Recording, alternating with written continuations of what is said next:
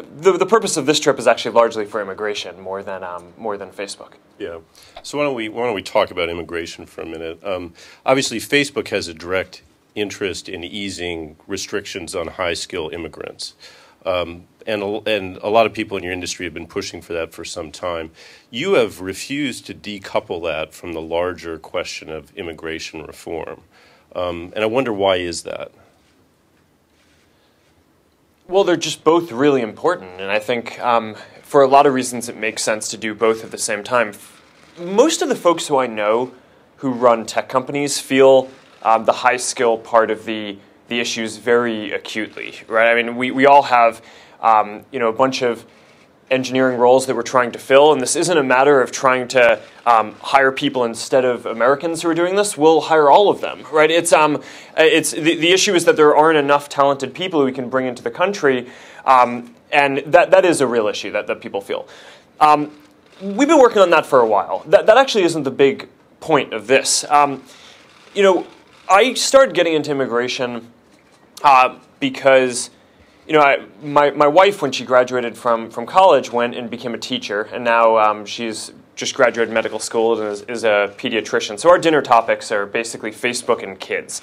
And so far I've been successful at pushing it off and not having our own kids, but just staying focused on our stuff. But I'll lose that one eventually. But in the meantime, so we do a bunch of education philanthropy work, and one day she says to me, we're not just going to be, and you specifically aren't going to be one of these people who just writes checks to different organizations but hasn't ever taught anything yourself. So she helped me set up this classroom after school program right in our local community in East Menlo Park in California, and I basically taught this after school program to a bunch of kids in the community on entrepreneurship. And it was a really rewarding experience, but the thing that I took away from it was, one day after school, I asked the students how they were thinking about going to college, and my top student raised his hand and said, I don't know if I'm going to be able to go to college because I'm undocumented. And that just blew my mind, because, he didn't look any different from anyone else there, and it's like, I think oftentimes people talk about, high skill and comprehensive immigration reform as if they're different things. That student is going to be the entrepreneur of tomorrow, right? And this is a big deal. So I asked the students, how many of you were born outside of the country? And a bunch of them put their hands up, and I was just shocked, right? And so they weren't going to be able to go to college, or were going to have issues with that. They were all applying to local high schools. They were worried that they were going to have issues there because high schools all care about their matriculation stats and don't want to let kids in, or at least somewhat biased against kids who are then going to not be able to get into college as easily. So the more I looked into it, the more unfair this seemed. And Silicon Valley is a pretty idealistic place. So when I went and started talking to a lot of my friends who are CEOs of other tech companies and tried to get FWD.us started, I was really heartened by the response, which was that all these folks care about the bigger issue, right? And I think in a lot of ways, we all agree that actually addressing and helping out the 11 million undocumented folks is an actually much bigger problem than the high skill piece that the companies face. So it's a big problem. Our companies would be better if we dealt with that. But 11 million people is a lot of people who are being treated unfairly now. So you were up on the Hill today. You met with House Republicans, I think, to talk about this. I wonder what your level of optimism is about actually getting something done in the short term. Well, I'm optimistic, but I'm an entrepreneur, right? You don't go off and try to build something crazy if you're not optimistic fundamentally about the world. So, what I see isn't the straight bipartisan clash that people talk about all the time, where it's like, all right, there's one side that's trying to get something done and the other side that isn't. On this issue, if you poll the majority of Americans, they want to get something done.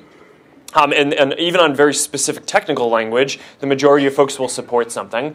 Folks in both parties seem like they want to, by and large, move things forward. And it's a very complicated issue with a lot of different aspects. So, of course, there's disagreement on specifics. But, I've only encountered people who seem like they have good intentions and want to move this forward and care about the people in their districts. And what we're trying to do with FWD.us is I mean, obviously we're not writing the law, right? I mean, all these folks know way more about the sensitivities than we do. We just want to be there to help support folks who are going to have to take challenging positions and on something that's going to be controversial, but they ultimately believe is the right thing.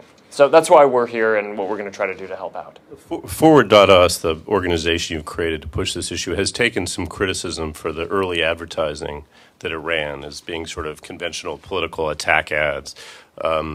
You went in to sort of support the conservative credentials of a couple of candidates by going after Obamacare or promoting oil drilling. Are those the sorts of tactics you're going to stick with? Have you learned something from the experience so far?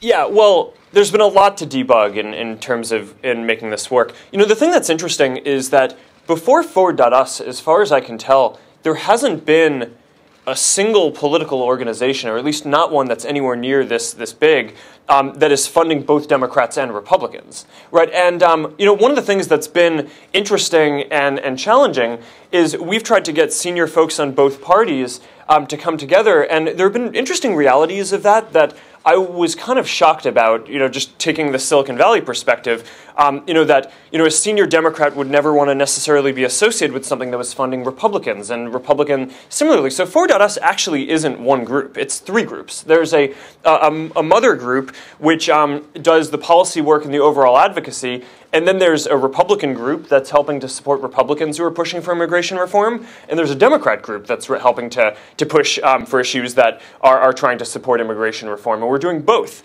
And it's interesting. You know, I mean, it's kind of crazy to think that nothing like that has been done before. It's a novel structure.